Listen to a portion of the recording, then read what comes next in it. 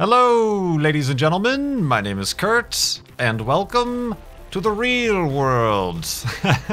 This is coming to you live from the Farlands or Bus Studios here to show you guys some of the Shapeways.com 3D printed figures I got.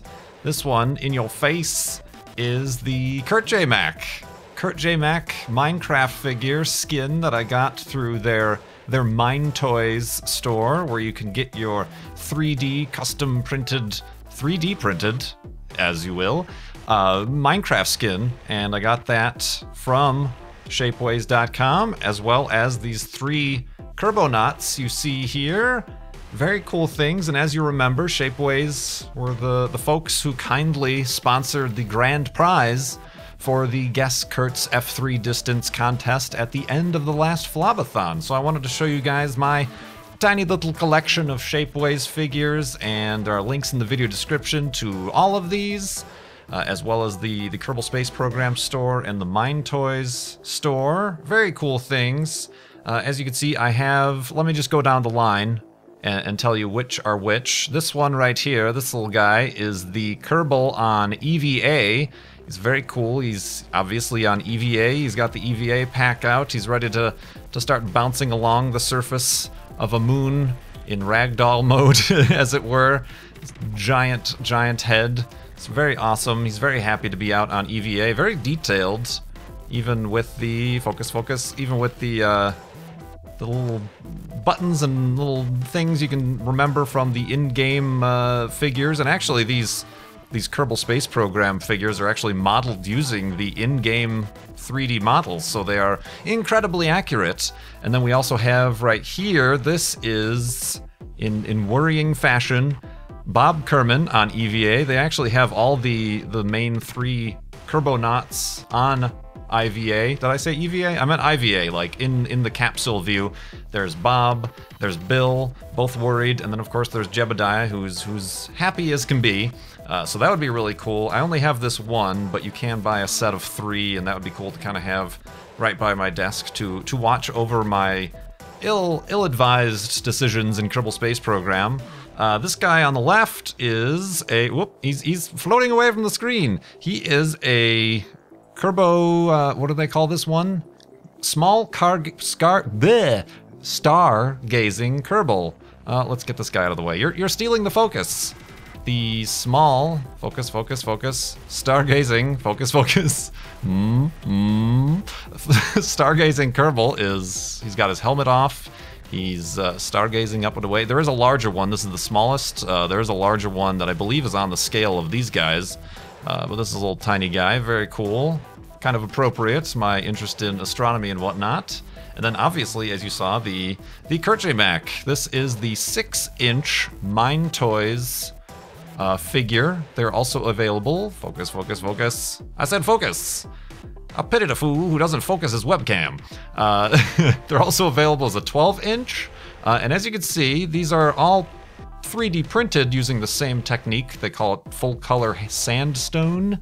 And it does have this very interesting gritty sandstone texture. It's apparently, you can kind of see, if I can focus on my head, yellow, focus. All right, focus isn't working.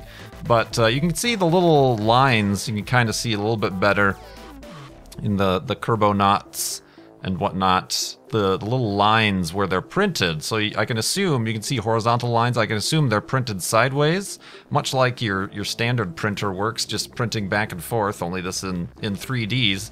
So 3Ds, 3 dimensions. 3Ds are what the young kids are calling them now.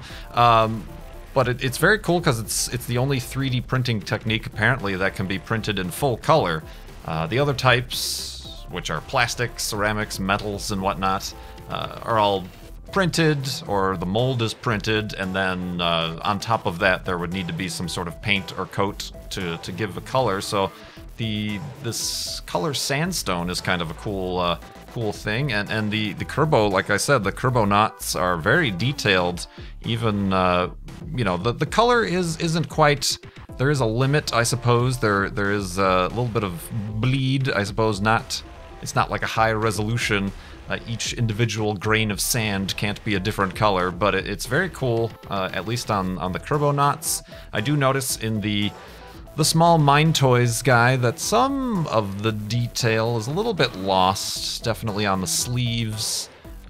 My marvelous head of hair is kind of lost, and obviously you can't have the secondary hat layer or the different layers of clothing that you can from your Minecraft. It's all flattened down. As you can see, my 3D glasses are just part of my face. Very cool though. One thing I do notice is he is hollow, so he's a little bit top heavy, and whoop, yep, he falls over quite easily. So I suppose maybe the Mine Toys guys would benefit from being on kind of a flat base like this Kerbo guy is. I suppose if you are Dinnerbone, you could just go like that, and your stability problems are solved. but yeah, otherwise very cool. I saw a picture of some people who printed out their Minecraft figures and then put them on their wedding cake topper. A couple did that, so, you know, obviously these aren't toys, they're a little bit fragile, they're sturdy enough. Once the sandstone sets after being 3D printed, they're sprayed with a coating that then solidifies, kind of cements them in place. So they are pretty, as it breaks, they are pretty sturdy. It didn't break, it's fine. Pretty sturdy, but not toys. They're basically, you know, put them on your desk and kind of enjoy your new friends. Obviously, like I said, Shapeways also has a bunch of different printing techniques and other stores. People selling jewelry that's 3D printed in sterling silver and brass and all these other...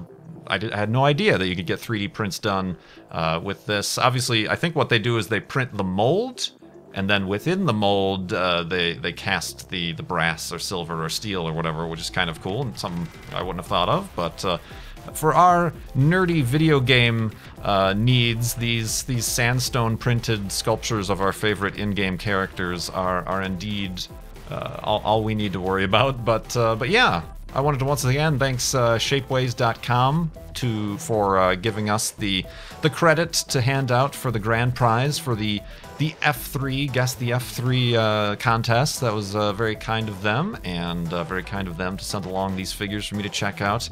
This one I treated myself to. These are, I believe, $19, $19.99 for the 6-inch, and a little bit more for the 12-inch Minecraft figures. Perhaps a gift for a brother or nephew or son or daughter of their favorite or their own personal Minecraft skin would be a cool little token to have. Or if you can get creative enough and put it on, convince your wife or husband to put it on the top of your wedding cake to say to all of your family, we are gigantic Minecraft nerds and we are joined as one. That's another option as well. But yeah. All the links, like I said, in the video description, shapeways.com. I do appreciate you guys following along, and I hope to bring you some awesome stuff like this in the future for Farlands Bust and Farlanders and everybody who follows the channel. Thanks so much for watching. My name is Kurt. I will see you next time. Focus. Focus.